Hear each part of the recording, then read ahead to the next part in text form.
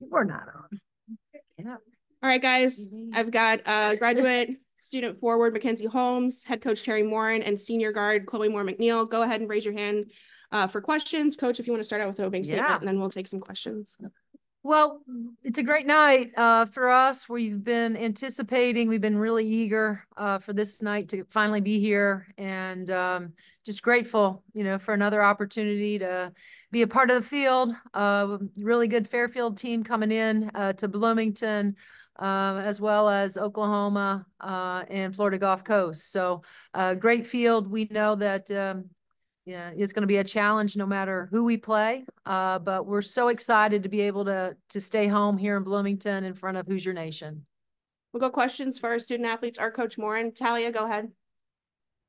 Hey, Coach. Congratulations to all of you. You mentioned Fairfield's a really good team, a one-loss team. So what are just your initial thoughts on them as an opponent? Well, I can only go off by the record. I watched them. I peeked down a little bit yesterday just because it was one of the few games that were on. But I was, to be honest with you, channel surfing, watching a lot of different games, guys and women. I know Carly quite well. She was at Minnesota as an assistant. Know her father extremely well. Basketball family. Excellent coach, and has her team playing very well. So there's no doubt that we have our work cut out for us. Go Seth and then Amanda. Yeah, Mackenzie, just how's your knee feeling? Obviously, that was something that came up near the end of the regular season. I guess, Teri, are there any other, has your team been able to rest up and get healthy over the last couple of weeks? Are there any other updates from around the roster? Mac, do you want to start? Yeah, I'll start. I'm feeling a lot better. I think this past week I've been able to get some much needed rest from my knee, and I've been able to get back out on the floor. I've been practicing. So each day I think I'm feeling more and more confident on it, feeling better on it. So this week has been great for that on the aspect of the recovery of my knee. And it's just been a good week for all of us, especially Mackenzie and certainly Sid. We had some other kids that have been a little bit dinged up. So this was a great week for us to rest a lot, although we did practice, but we really shortened it. It's been a good week. Yeah, today we had everybody. Yesterday was the first day we had everybody on the floor, so it was quite nice to see. Now it's go time for us. So we're going to take tomorrow off. Get acclimated with the Fairfield, and when the guys get back here on Tuesday, we'll be ready to go. Amanda and then Mike. For any or all of you guys, I'm curious what this past week has been like, as you're practicing and everything, not knowing if you're going to be playing in Bloomington or not, and then how special is it that you're going to be able to do it one more time at Assembly Hall? Yeah, I think obviously the staff's done a great job of keeping in mind of our injuries and things like that, and saving us as much as they can. And I think being on the court practicing this past week has been pretty fun and relaxed vibes before things get real. Anybody else have anything to add? No, we have really taken this week, I think, just to take advantage of the time. But just to answer your last question, we're grateful. We know how hard it is to be able to host. We were hopeful. Some things had to happen this week that went our way. Anytime that you have an opportunity to play at home in front of your home fans, we really, like I said, we're not just excited, but really grateful that it worked out the way we wanted it to. Go Mike and then Lou. Yeah, one for Teri, one for Mackenzie. Teri, does having a crossover opponent help? Because they played Rutgers, I believe. Does that help you in kind of scouting? And then for Mackenzie, in terms of how you're feeling, are you feeling better than you did at this time last year, kind of going into the tournament with the knee and just kind of comparing those two? Do you feel physically better than you did a year ago? Mike, I had no idea they played Rutgers. That's just how behind I am, right? And tomorrow will be the day, or tonight will be the night that we start getting ourselves acclimated with, Fairfield, seeing, I didn't realize that they played Rutgers, but, I don't know if that matters, because I'm going to guess it probably happened in pre-conference. And, just like us, we're a different team, now than we were in November. in December. And so, we will probably, our preparation will start, but it'll really be surrounded or around those teams, probably the last, 5 to 10 teams that they played.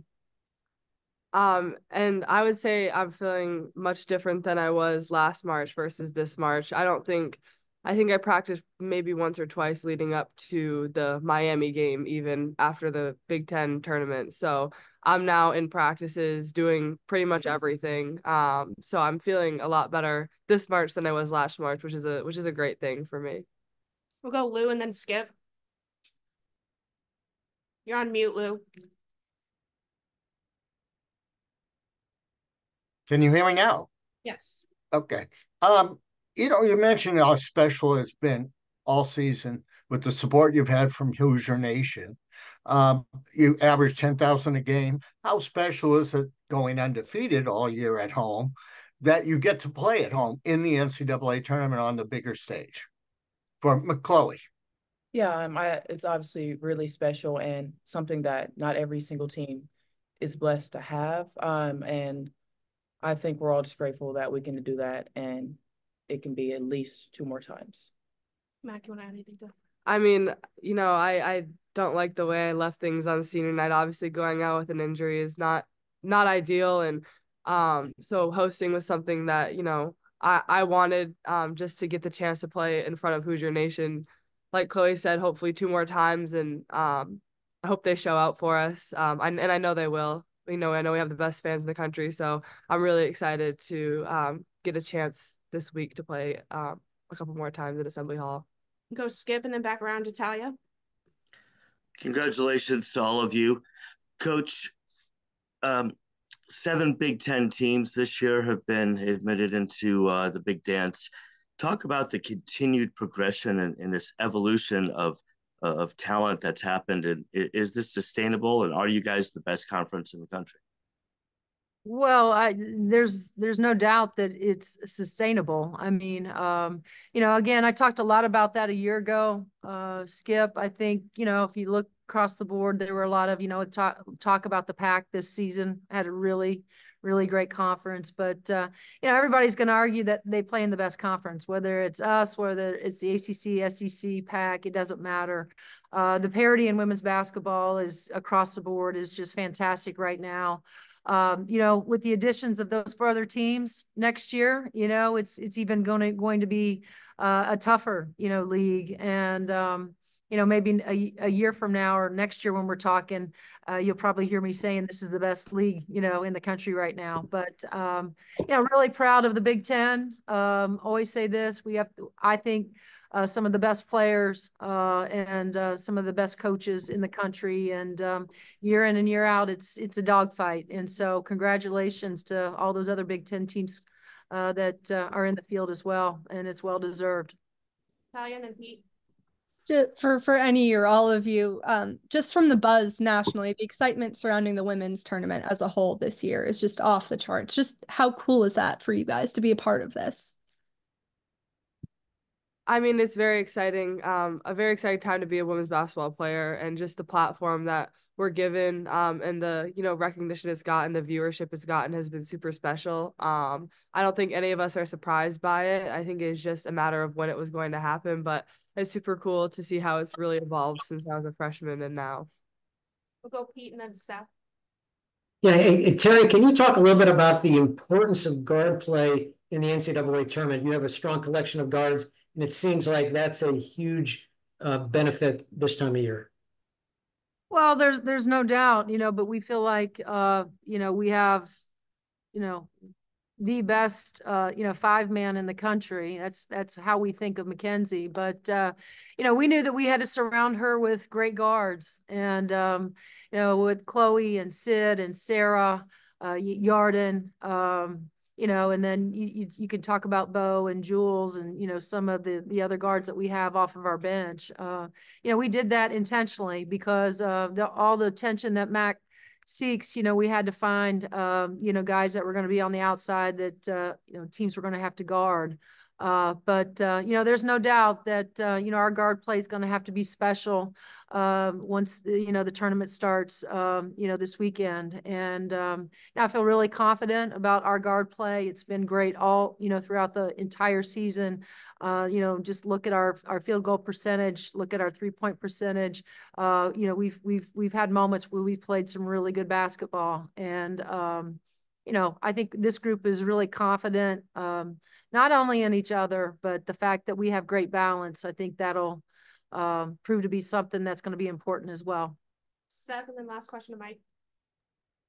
Teri, obviously not all your big games, but one of the bigger storylines with the team this year was, some of the more disappointing performances in some of the bigger games. And, when you look at the draw you guys got between a Fairfield team that's won a lot and some, whether Oklahoma or South Carolina are teams that could lie ahead. I know you'll say you have confidence in your team, but I guess where does the confidence come from that your guys can handle the tough draw you may have gotten? Well, I mean, I think, we talk a lot about, it's one thing to come up short, to fail, and some of those have been super disappointed, but there's always a lesson inside of all those. And you learn lessons throughout, and there's just some nights where it's not your night. One of the things, look, we're a team that wants to win all of them, but we're not naive to think that we can't. We can. And so we had a couple, one or two of those, Seth, but our body of work, throughout the season has proven time and time again that, this is a team that's competitive. It's a team that's connected. It's a team that's mature, experienced. And, we're going to face, anytime you get into this, you get into this tournament, it's going to be hard. There's going to be challenges no matter who you play, whether first round, second round, and so forth. And so, I think we're prepared. We're excited. We're excited, about the opportunity that we have to once again, practice together and be together and play. Mike? Yeah, Teri, two quick ones. In terms of Carly's father, Mike, did you just run and know him from his time in the WNBA, or did you have any prolonged interaction? And the second one, are you going to be less hard in terms of practice to stay healthy kind of over the next week? Is that something, how do you balance kind of trying to keep everybody healthy now? Yeah. Just because that's been an issue the last, 2 years, and try not to have that happen again. Sure. I've known Mike, just being in the league, with Grace a year ago, with some of the other players, Mackenzie, we have on our roster, there's conversations that happen throughout the season. He's been to several of our tournaments to watch us play. He'll be here, I know, to support his daughter, but probably also to see us play. And so that's sort of the relationship that I have with Mike. And you know what? I think Chloe alluded to it. I went shorter this week, but it was for the purpose of making sure we got to still stay competitive. We still have to kind of stay on the edge of our seat. And so, everything that we did, whether it was short, it was more intense, whether it was 3-on-3, 4-on-4, competitive in nature. That's how we approached this week while we were also getting some rest. So our prep will be the same as it always is. We'll watch film with them starting Tuesday when we get back, and then we'll dive right back into, but we were tapering off even towards the end of the season as far as our time on the floor. We still will watch film, we'll still lift, we'll still do all those things, but as far as our time on the floor, certainly we'll manage that. But you're right, it's not a concern. It's not something I want to think about, put it out there in the universe. So us staying healthy is going to be very, very important.